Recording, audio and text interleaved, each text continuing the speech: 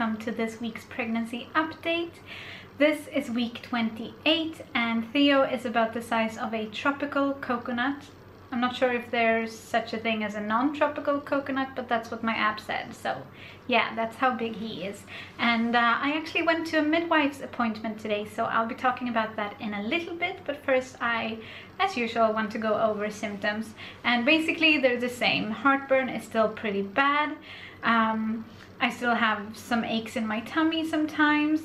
And then just the normal stuff that comes with being in your third trimester and starting to become heavier and just more winded and all that stuff. I also have, I can't remember if I talked about this last week, but I have, I think, a pinched nerve on my left side, kind of at the small of my back, and if I start feeling it and I keep walking or moving around, eventually it kind of hurts whenever I try to like stand on my left foot, or not stand on it, but like use it basically. So it's not a very good thing, it's not a fun thing, but I'm trying to, when I start feeling it, I try to kind of sit down or lie down so that it will go away. I don't know if it's connected to the pregnancy, but I'm guessing it is. I've had this maybe 3 or 4 times throughout the pregnancy and never before. So yeah, I think it's because of Theo. Weight gain, I actually don't know anything about because I forgot to weigh myself this morning, but I have made kind of a pact with myself and with Michael, specifically that I need to walk more, because that's pretty much all I feel like I can do right now. I am way too like tired and in too much pain or discomfort or whatever you want to call it to actually work out. So walks need to become a daily thing. I don't want to put up a specific goal for myself because it all depends on the day. If I've been to the university, I have more steps. If I've been at home studying, I have less steps. So we're just gonna try to take a walk every evening, just as a family, and that way at least we get one walk in every day.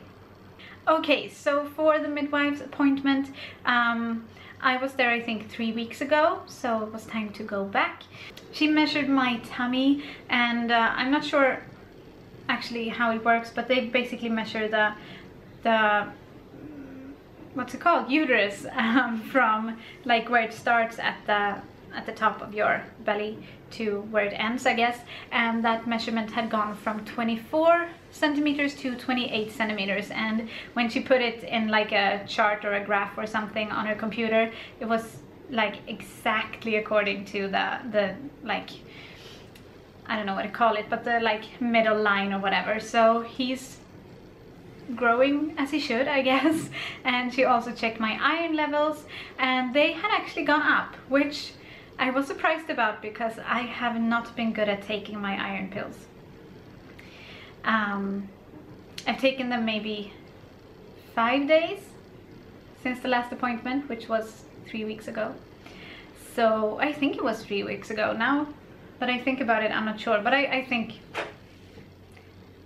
I'm supposed to go there every 3 weeks. So yeah, anyway, I have not been very good at taking my pills basically, but my iron levels had gone from, let's see, 112 to 118. So she said that, oh, that's good, very good, keep eating your iron. And I'm like, yeah, I will keep eating them, but I will get better at it. I'm gonna start putting them out in the evening, on our like kitchen table, so that I see them in the morning, because usually it's just because I forget them.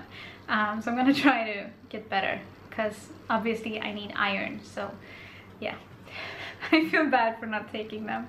And the last thing that has to do with this appointment that I went to today is that we actually booked an appointment for 2 weeks from now, just because I did have my last child pretty early on in the pregnancy. It all sounds very weird. I'm very tired. Theo was born at 35 weeks. Yeah, they basically want to check me a bit more often than other women, I guess. So I'm going back in 2 weeks, and also right after that appointment I am going to the doctor's, because she also booked me an appointment for the doctor that they have there, and he's gonna check, as far as I could understand from what she was saying, he is gonna check my cervix to see if it's changing in any way to indicate that pregnancy is like, or that delivery what's it called? Well, that delivery is coming closer, I guess. And also he's gonna check for bacteria, because that could also have been the reason that Tyrion was early, but we don't know. So basically the doctor's gonna check for some things that could indicate early labor. Labor is the word I was looking for. So I'm nervous about that, because I don't like the pokey stuff down there. I think it's very scary with all the instruments and stuff. So yeah, we'll see how that goes, but I'm sure I'll live through it. So that's in 2 weeks. And yeah, that's everything for the midwife appointment thing. We didn't have much to talk about, actually. So I thought that I would go on to baby buys or pregnancy buys. I actually haven't done any of those this week, but I finished the cardigan that I kind of showed you last week. This is the finished product. There we go. I think it's just so cute. And it's pretty heavy. It's a heavy yarn. And it's just, let's see.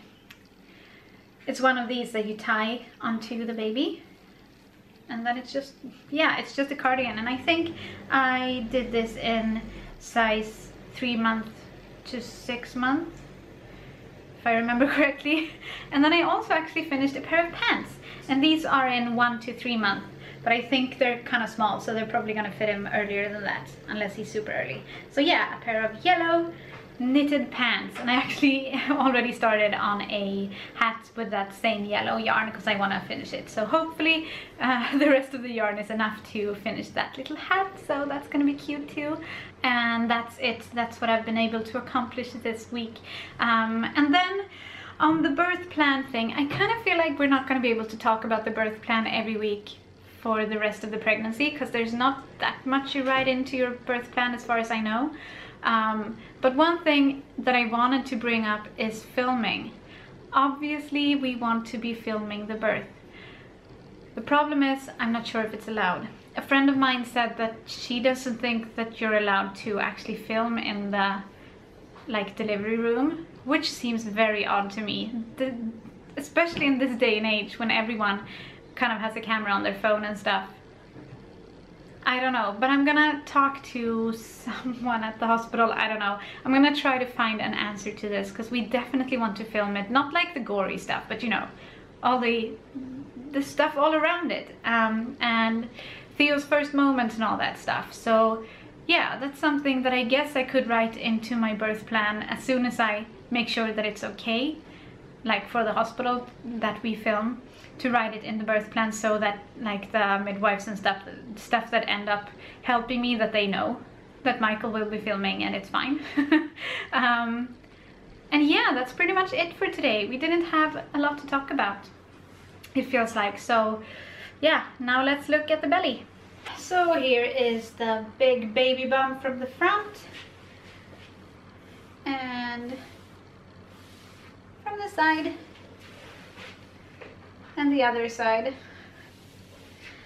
People can definitely tell that I'm pregnant now, which is exciting. Please like this video if you liked it, and subscribe if you want to see more of our daily vlogs, and we will see you tomorrow. Hej då!